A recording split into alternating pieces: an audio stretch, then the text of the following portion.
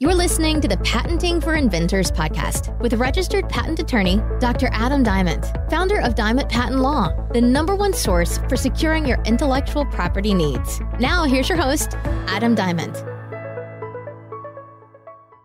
Hello and welcome to the Patenting for Inventors podcast, episode 135, the New Patent Office Patent Center.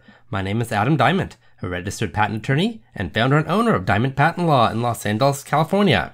Let's get right into it. If you listened to episode 129, and I'm sure you have, that episode was about public payer, P-A-I-R. Payer stands for Patent Application Information Retrieval, and there are two versions of it. There's private payer and there's public payer. Private payer is for your own applications if you want to review the file history of what you submitted to the patent office. And public payer is if you want to review other patent applications that aren't yours. And why are there two of them? Because when you file a patent application, it generally doesn't become public information until 18 months after you file it. So you don't want just anyone being able to access your application before that 18 months. So you have a login and a password to access your private payer. And then anyone in the public can access public payer by just entering in a patent application number or patent number, and you can get all kinds of information about a patent. You can get more information than just the patent application itself, which you can find on Google Patents or other websites. The payer system will have every single rejection that ever happened, every response by the attorney made, and all kinds of other information.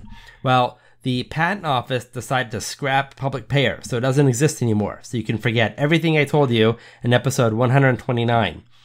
You actually don't need to forget everything, but they modernized the system so it's no longer called public payer. It's now called Patent Center. You can get to it by going to patentcenter.uspto.gov. Now, really, the information is the same that you can get, but the old public payer system looks like it was created on a GeoCities website. If you know what I'm talking about, you're probably at least 40 years old minimum. It just did not look slick at all. The Patent Office modernized it so it's easier to view. There are drop-down menus that are nicer. There are big, bold boxes that you can click on if you want to do certain things. The main tabs are the New Submission tab, and they broke that down into 3 subcategories of regular submissions, international applications, patent initiatives. Then there's the drop-down menu of existing submissions, where you can upload documents, pay fees, file corrected application data sheets, and some other stuff. There's a petitions drop-down menu, a post-grant menu if you already have a patent granted and there are things that you want to do after it's been granted, like requests for re-exams or reissues. I've talked about all those things in previous episodes, so go back if you don't know what I'm talking about. You can also do a search if you know the application number, the patent number, the PCT number, the publication number, the international design registration number, all kinds of stuff like that. If you do use this, it's helpful if you make your own login, because you can do some extra stuff if you are registered for the system instead of just looking at it as a guest.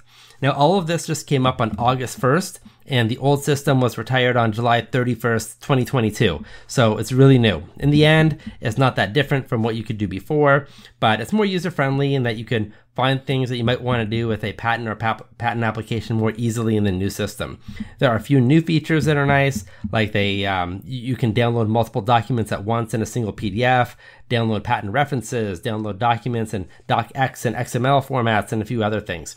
I would encourage you just to play around with it, find one of your own patents or applications, or look up someone else's patent and just put that number in the Patent Center and see all the information that pops up and all the things that can be done. And if you want help with your patent application, trademarks, copyrights, responding to rejections, appeals, or anything else related to your invention, you can contact me directly through my website at diamondpatentlaw.com. That's DIAMENT, patentlaw.com. Email me at adam@diamondpatentlaw.com or call me at 424-281-0162. I'm Adam Diamond, and until next time, keep on inventing.